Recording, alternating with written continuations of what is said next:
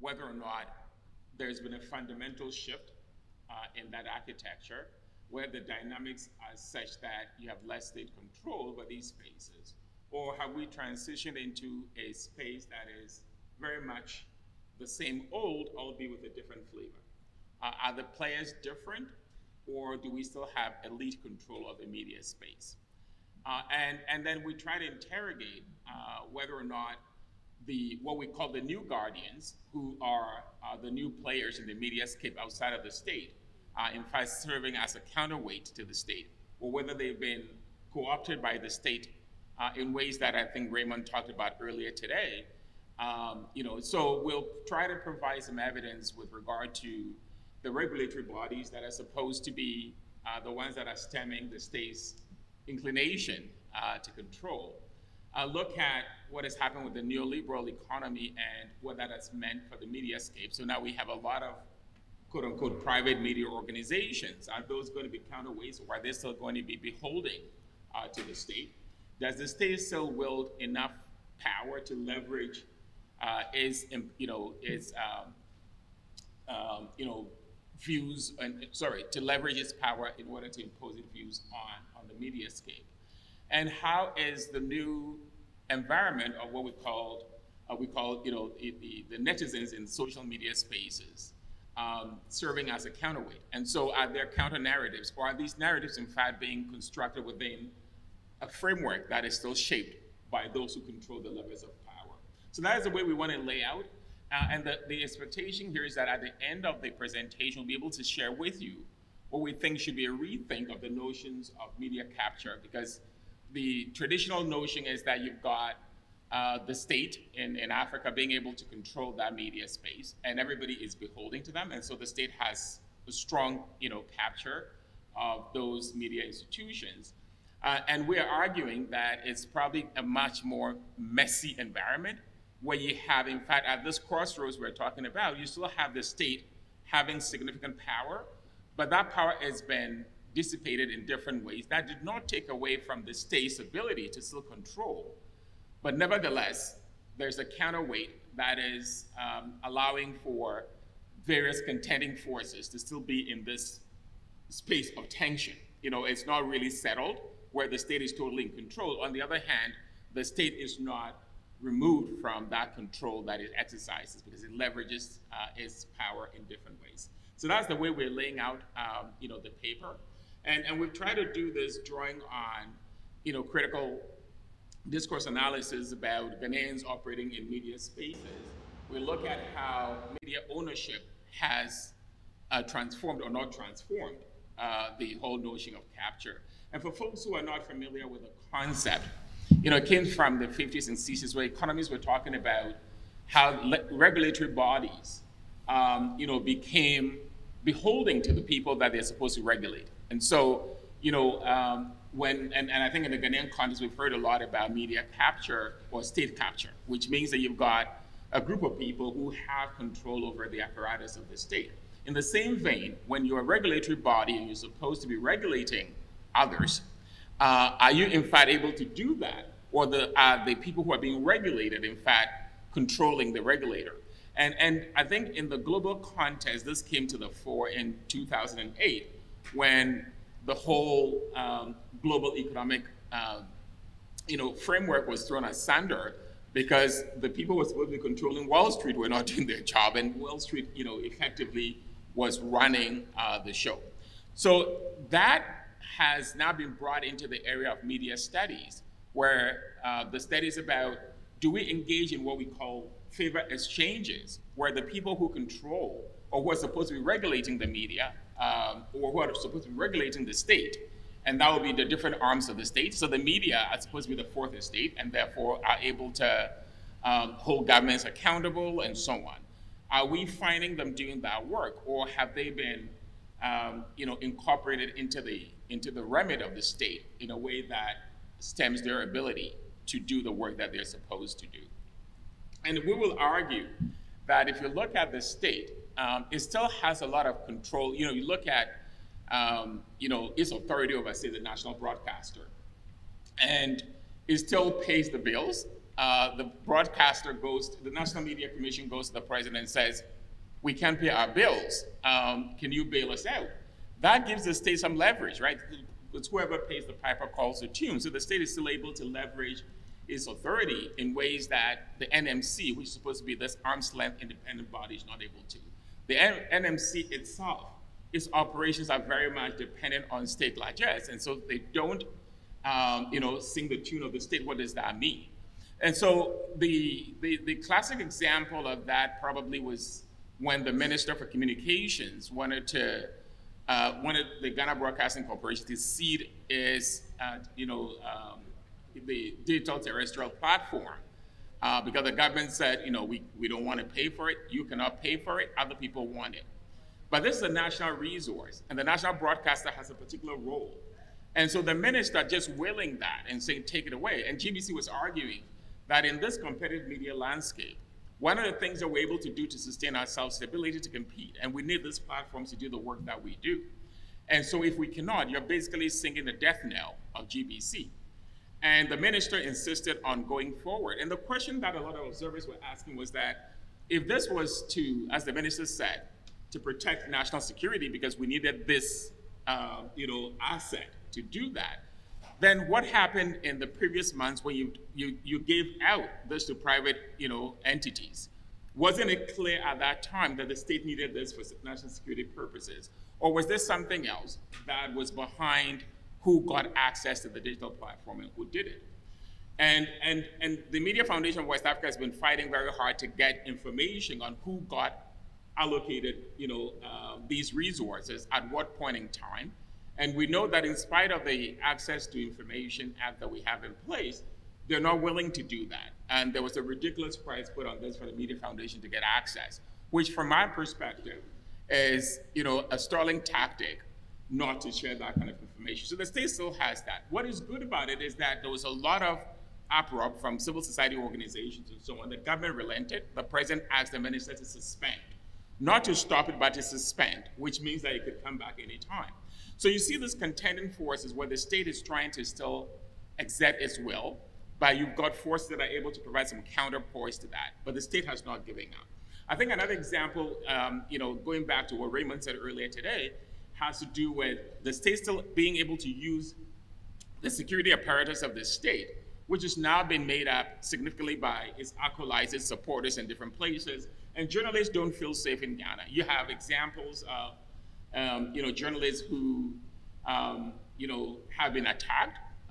We talked about, the new technologies, and everybody now has access to the, to cell phones. You can take pictures and so on. And so you have a shift from the old order where you have like a panopticon where the state overlooks all of us. Now you have a synopticon or even an omnicon where people are able to see the state, right? So you're turning the gaze on the state, and the state is not happy with that. And CTFM will tell you their example of their, reporters who were arrested, beating up, and so on, doing their job. Journalists are filled with a lot of trepidation. We know the worst has happened. The Amherst case is one that people refer to. And so the space is still very much controlled by the state because it has authority over the security apparatus. So those two examples, from our perspective, show that the state still has, hold. It may not be as much of a stranglehold as is the case in other contexts, but nevertheless still that. And then I'll end this session and hand it to Kwame by making the point that because in Ghana you have a hyper-partisan environment where there's still contending forces, and that we've seen, unless the eight is broken, we see that we go through these oscillations. And so there are people who may not be supporters of the government, but are able to sustain themselves enough until the next cycle that brings their people back into power. And so that is allowing us to manage that. So we don't have in Ghana the typical case where the state is totally in control of that space. So with that, Kwame, I'll hand it over to you, and you can share how the regulatory bodies are doing relative to that, and also the market. So the market was supposed to solve the problem for us. Has it indeed been able to solve that problem? So over to you.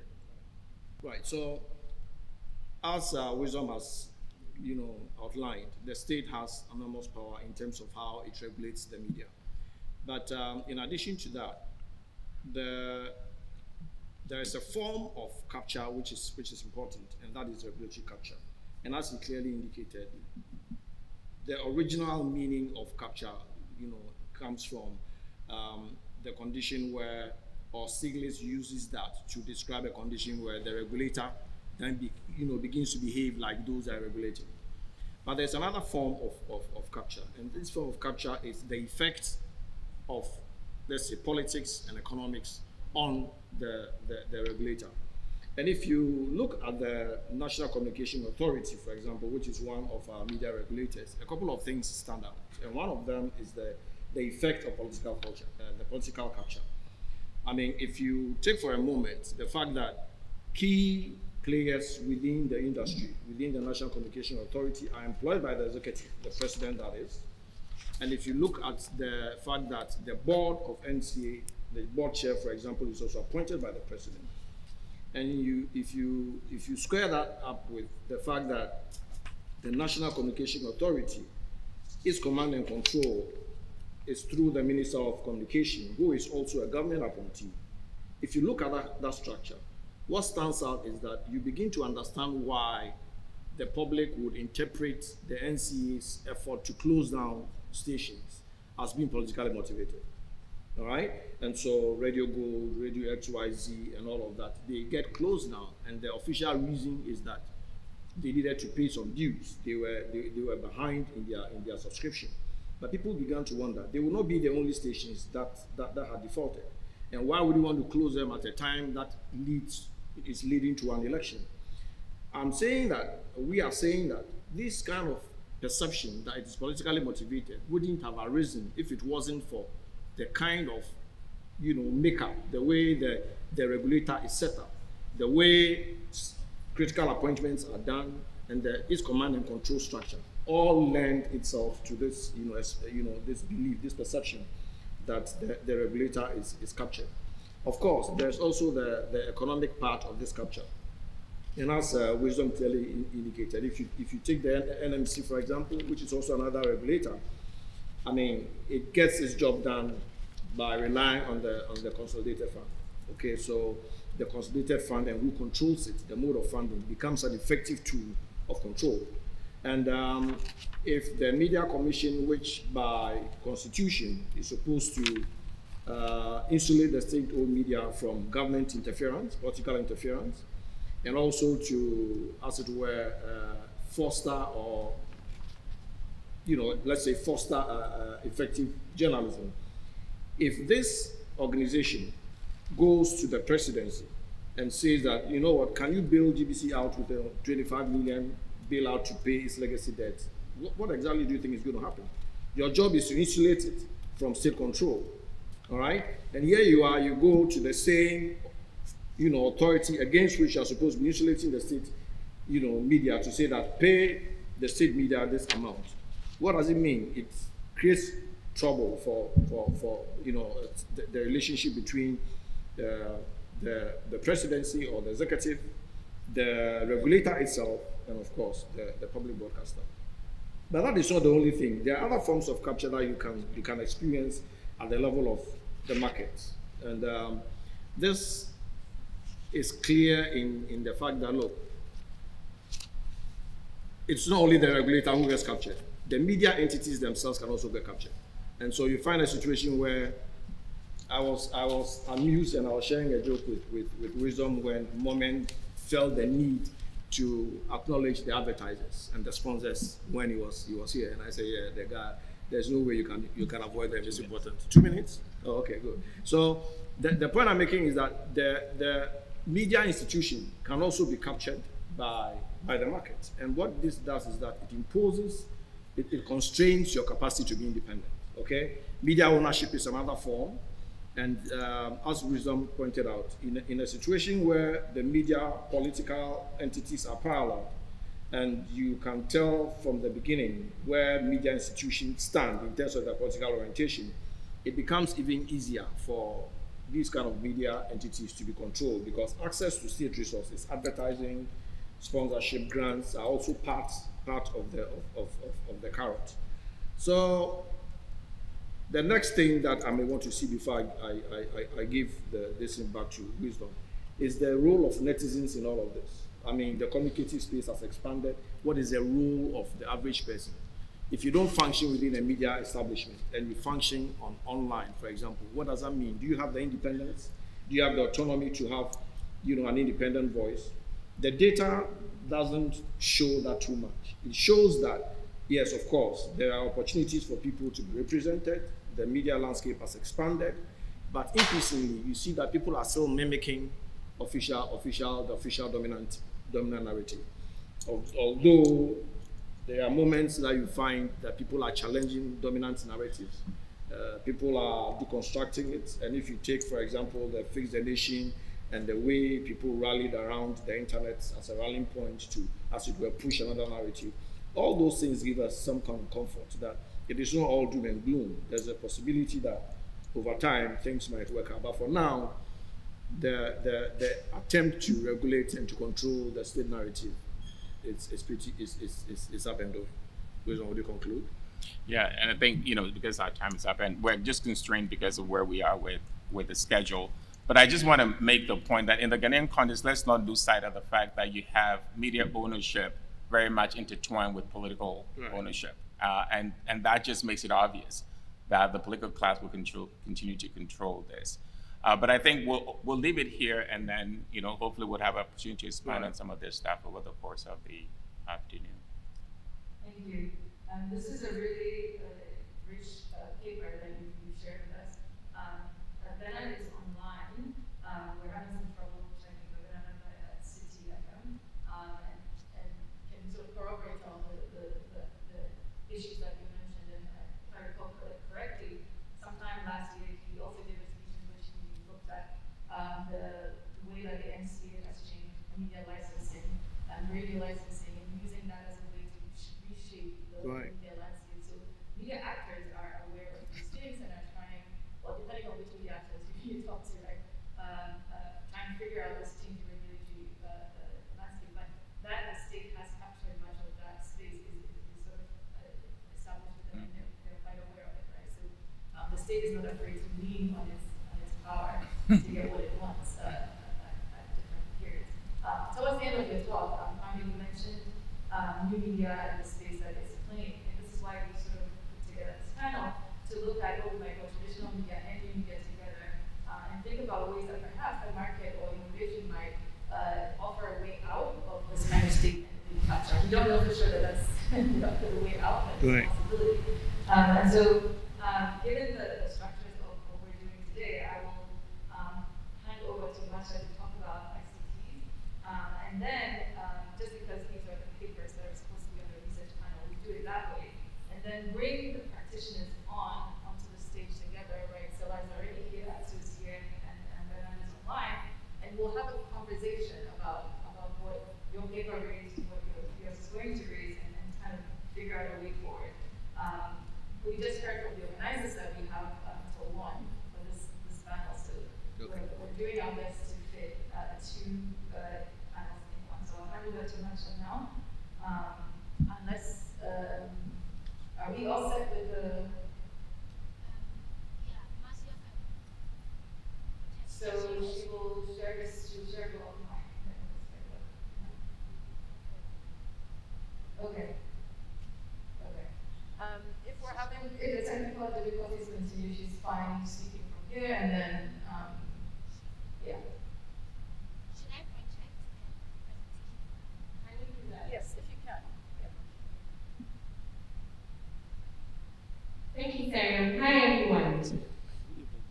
So, I'm going to present some reflections on rural access and use of ICTs. Now, this is part of a bigger project that seeks to investigate learning methodologies for promoting STEM, particularly ICTs, for female in rural parts of Ghana. The concept is to find out how female versus male are able to access and use various technologies and how they use it at home, in school. What stakeholders think is enabling their use, what hindrances exist, what do the parents think about the importance of access and use of ICTs, for the young ones, particularly females, and then make recommendations as to what can be done to make the landscape better for both girls and boys. Now, we all agree that ICTs are a thing now. It's in all sectors, and it's enabling the economy to progress at the education level. We are all making good use of it. Even in the informal sector, we find ourselves making use of one technology or the other to promote whatever business or encounter that we have. But the reality is that many people are disadvantaged and are unable to access ICTs as it's supposed to be. It's a universal issue, but particularly in our part of the world, it's worse. Because we have fewer people having access. The issue has been accounted for by way of saying that it is a factor of gender norms, that culturally, parents would not permit their young ladies to use ICTs for issues of saying that it will make them promiscuous, that house chores come before the use of ICTs. So at the end of the day, the females may have an interest in using the ICTs, but because the environment is not enabling enough, two things happen. They decide, okay, this is not my thing, or let the boys go and use it, and I'll probably learn from them or not at all. Because of this, the gap keeps widening, and it's not getting any better. Keeping in mind that ICTs have been employed in various sectors for more than 2 decades now, and it should be something that everybody, whatever age, wherever he or she finds herself, can use it. But unfortunately, it is not the case in Ghana, particularly in the rural parts of the world. Some factors that have accounted for this by research says that there are issues of ICT functionality, complexity, and the aesthetics, so that if the perceived usefulness is there, but perceived use is not established very well, then I'm not likely to use the tool. And this is what is constantly widening the gap between male and female use of ICTs. There's also the idea of social, cultural norms and discriminatory, stereotypical role assignments. So that you go to some homes and between a boy and girl, it is more likely for a parent to give a tool to the boy than a girl, irrespective of age in certain circumstances.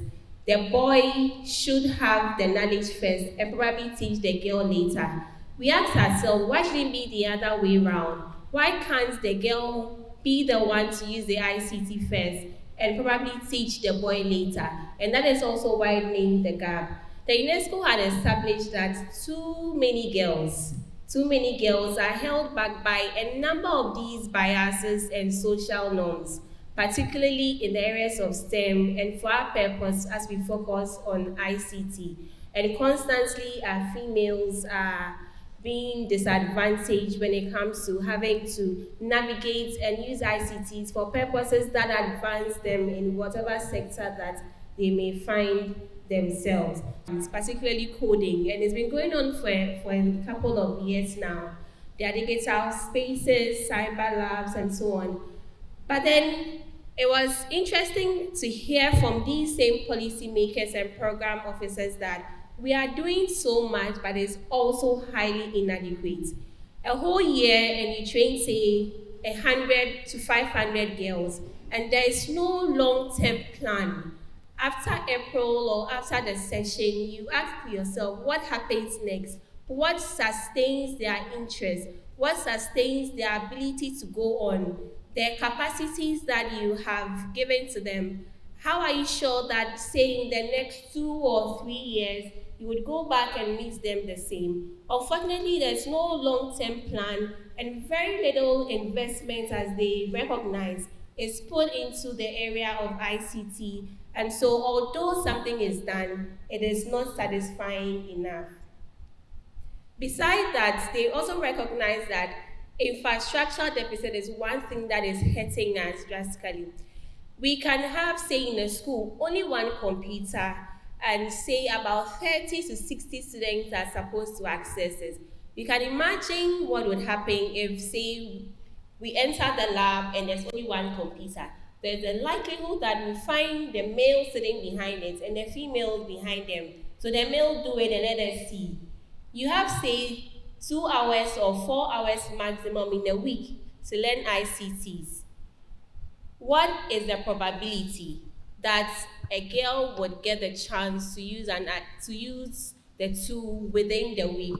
Very low, because per our interactions, you find a girl saying that, well, the guys are always rushing. The guys know it best, so we allow them do it, and we never get to learn.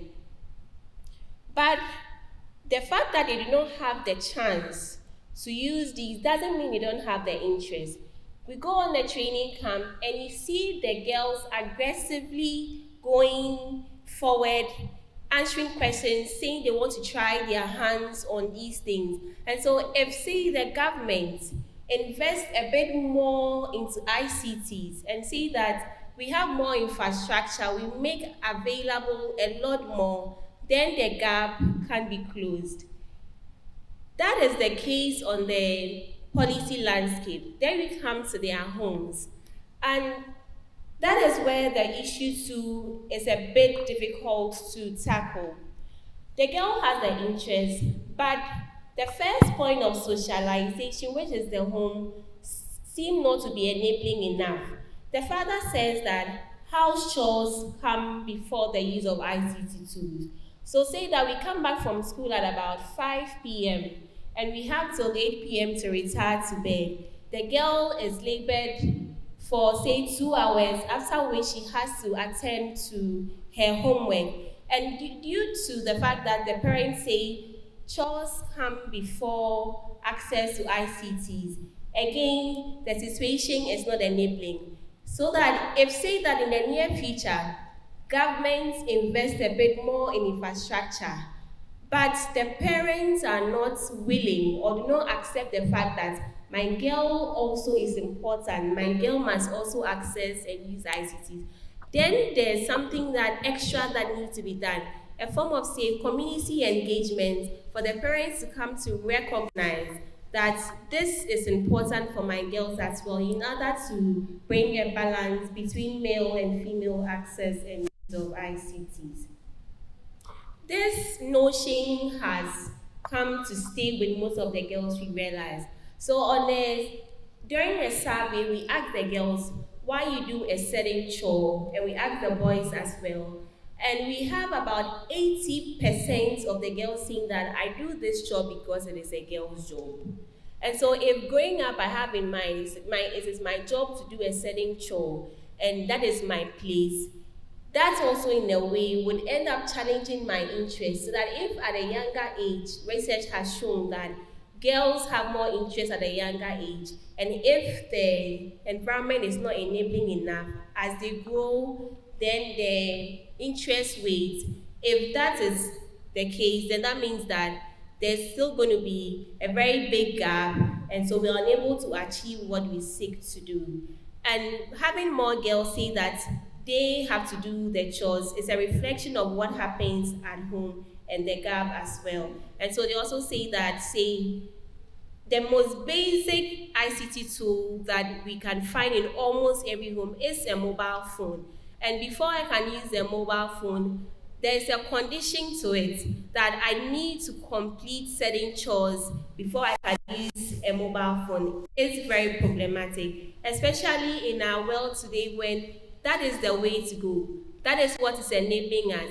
But unfortunately, things like social cultural norms, the economy that we find ourselves in, infrastructure is not enabling enough, then constantly the gap keeps widening. And unfortunately, this is hurting the interests of the girls. It is not sustaining it. And it's about time that we invested a bit more into the training of our teachers, particularly, and also the young children that we have at various stages of education, so that as they progress, the interest will be sustained, and also there's more room for progressing within the field of ICTs. So we recommend a deliberate efforts by governments, a deliberate efforts of investments, and also community engagement at the level of the parents, that give them a chance because they can also do it, so that we would have a balance.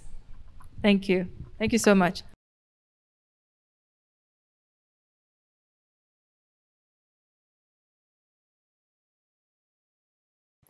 Greetings and salam.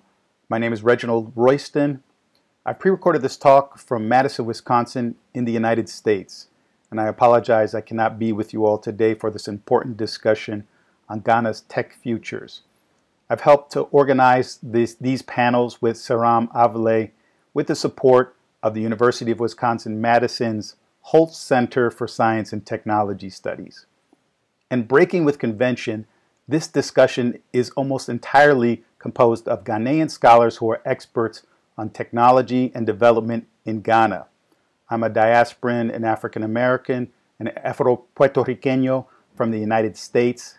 I feel honored to be a part of this esteemed company, and I would also like to acknowledge the passing away of an important Black American Ghana scholar, Louis E. Wilson, over this past weekend. For over 10 years, I've looked at the relationship between digital media producers in Ghana's diaspora and tech entrepreneurs in the homeland. Thinking about homeland-diaspora relations in Ghana in this digital era can help us unlock a vision of a truly Pan-African future. The concept of digital diaspora is central to my current book project, so some definitions are necessary. As I state in a recent article, Configuring Ghana's Diaspora, digital diaspora represents both a virtual community and a community of ICT practice. It is not only the media of diaspora or online communities or websites such as Ghana Motion or Ghana Web, both of which are based abroad, headquartered abroad, but also the formal and informal tactics of Ghanaians in diaspora who are using digital medias. Ultimately, I would like to argue that digital diaspora is a technology in itself. Technology is often described as a means of overcoming problems, gaps, and failings. So what does the social and technical innovation of digital diaspora help us to overcome? Manuel Castells advanced the notion of the network society in the 1990s, and quickly the idea was taken up by utopian pundits and the public sphere, embracing the idea that the internet would flatten the world. This idealism is hardly borne out in statistics. The second largest continent, Africa, has the fewest digital connections to the external internet. Looking at this image provided by the mapping service Telegeography and the United Nations, we see that the continent has fewer physical cables than either Asia, North America, and Europe have to each other.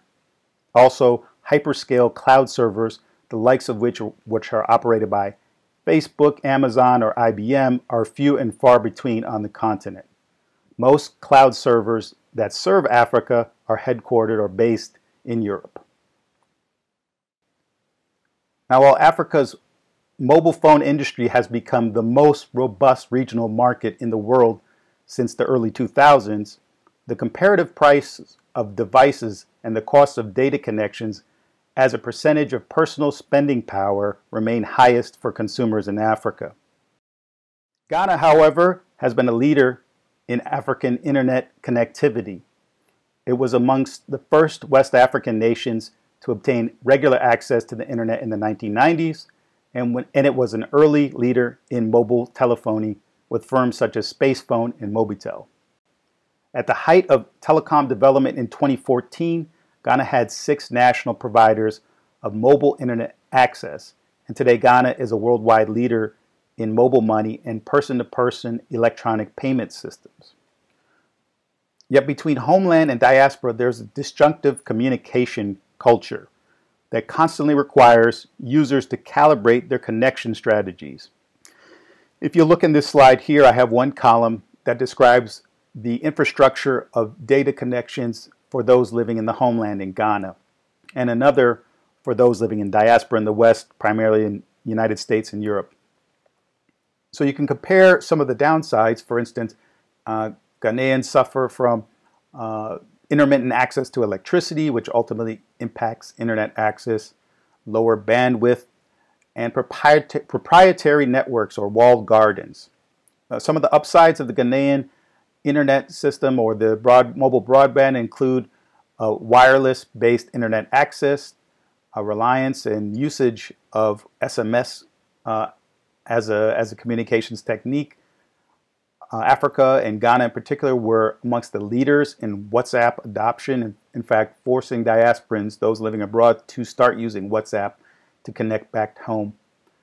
And mobile devices, switching between mobile devices is relatively easy.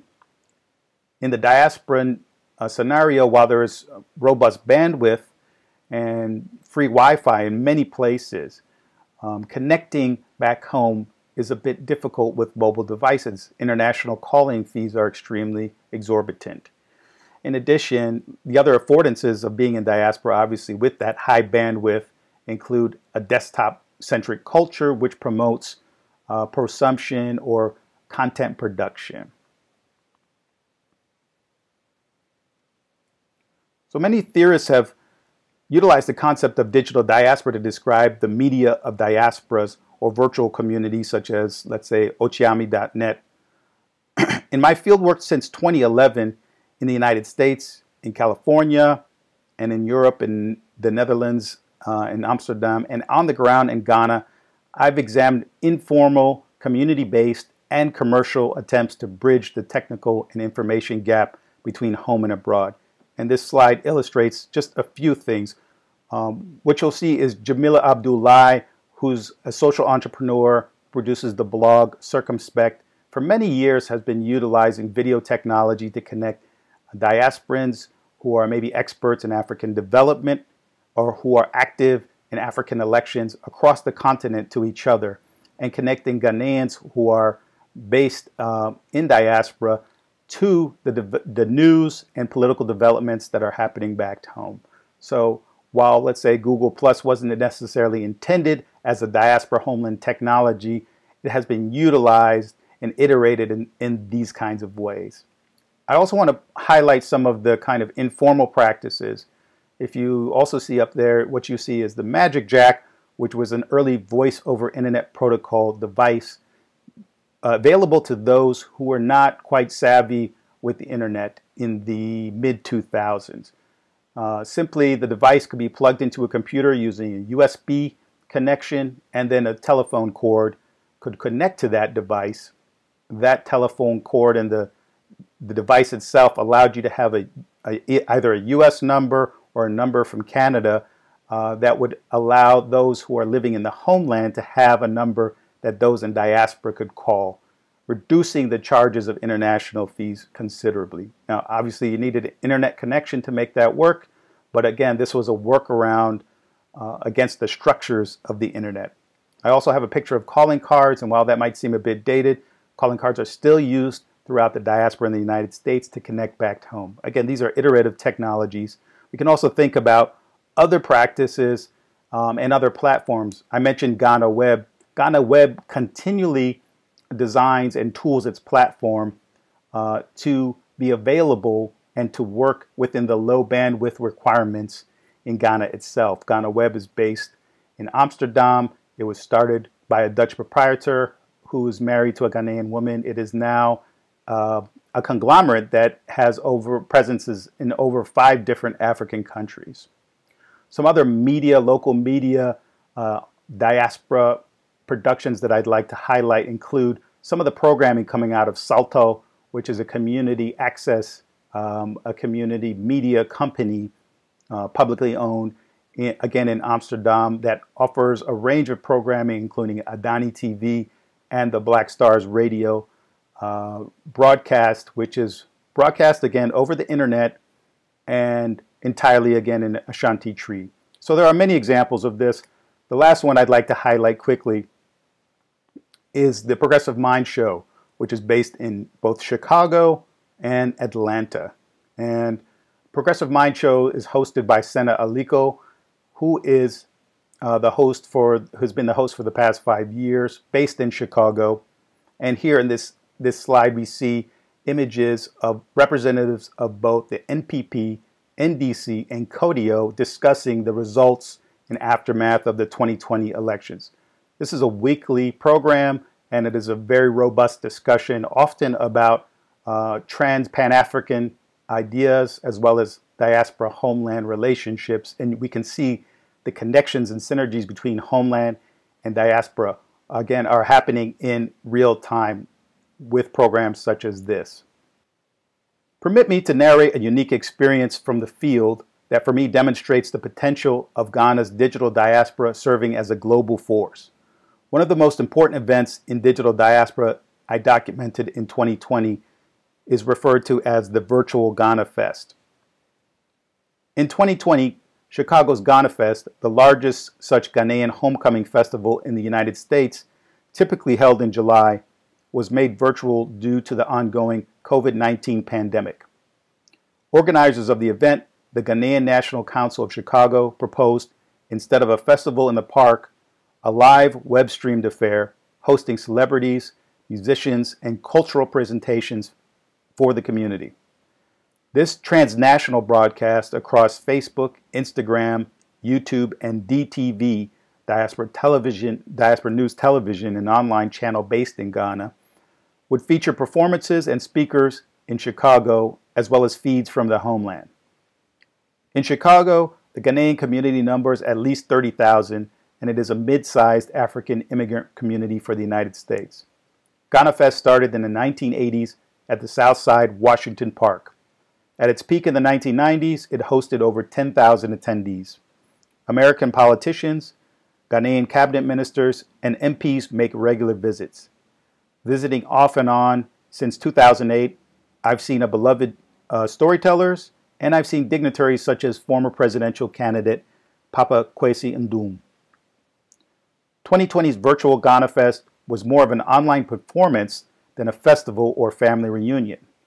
In my role as a virtual participant observer, I deployed over 5 screens to follow the events across social media. In addition to the actual footage of the event on YouTube, more than 4 hours, my research team screenshot more than 100 photos and interacted with more than a dozen people. On Facebook, there were ultimately more than 800 views of the event that day and 278 comments on its message board. A year later, the video had been viewed more than 8,000 times. On July 25, 2020, the official feed started off with a pre-recorded montage of attendees dressed in dashikis and African tricolors, walking towards the ticket stand of Ghana Fest in years past. The shot fades to an image of an esteemed mother dressed in head wraps and beads, blowing a welcoming kiss to the camera, followed by fade-ins of Ghanaian cultural symbols. The wooden staff of an ochiami, a royal processional umbrella covered in adinkra symbols and porcupines, a durbar of elders seated in formation around the parade square, elder black men and women wearing gold crowns, necklaces, and the rings of office, everyone draped in voluminous kente cloth stoles. The accompanying soundtrack to the video features a man singing out, "You are welcome home, Akwaba. You've been kept down for much too long. Stand up, please, and say I am free. Don't forget, you are welcome home, welcome home." The images pan over vendor stands, kenke and smoked fish, woven raffia baskets, and leather purses and sandals. Beads, soaps, and fashion cloths hang on racks. The slogan of the Ghana National Council of Chicago rises on the screen, "Beyond the year of return, building our community." The recording stops and a live feed from Chicago starts.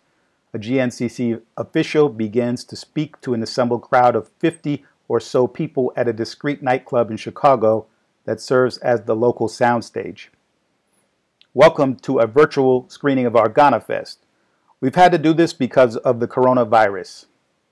Today we have in stock for you a show not only from Chicago, but from 4,000 miles away, bringing you a cross-section of what Ghana's culture is all about.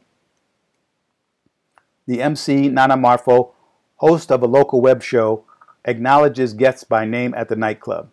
He faces outward from the stage, but not necessarily into the camera. Ralph Rita Production Company, the local Chicago firm producing the feed, uses multiple cameramen, stage front, stage left, stage right, and close-ups of the band. Occasionally, the camera pans to the invited special guests, surgical masks dangling from faces and chins. The speakers and performers routinely work the live crowd while at times directly addressing the audience at home. Watching via YouTube or Facebook, the audience assumes the producers are actively monitoring the message boards. The enduring pandemic prompts a few cautions from people online.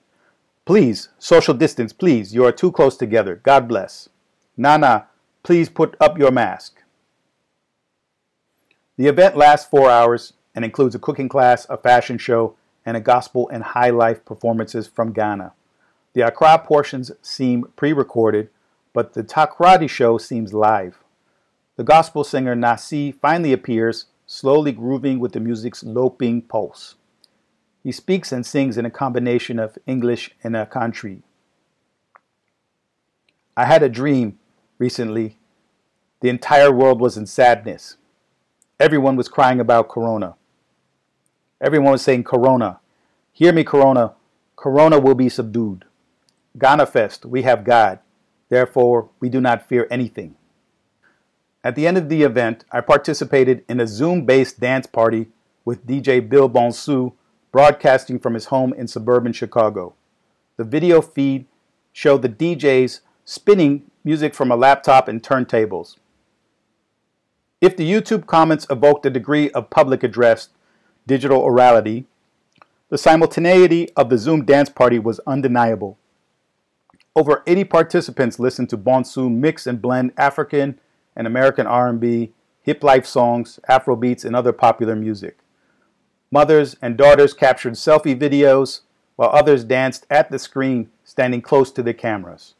One person had the video on while they worked an outdoor grill.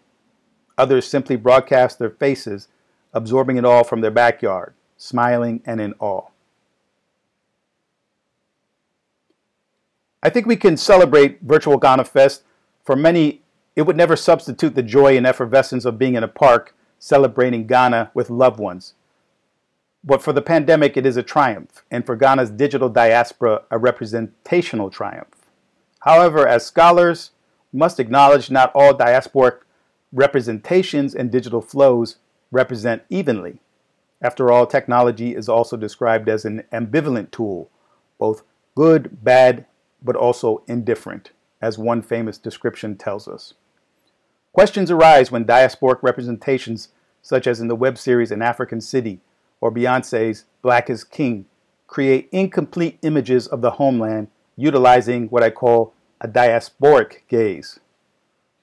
Further, we might also contest the detrimental flows of digital diaspora technologies in the case of Avle, the infamous e-waste site in Accra, where impoverished young people from the north are often enticed to migrate to southern Ghana, working amid the digital refuse of recycling centers. Unfortunately, time permits just one provocation for further research, and I welcome your questions during Q&A. How can diaspora flows be both liberating and tech savvy without being extractive? Thank you very much.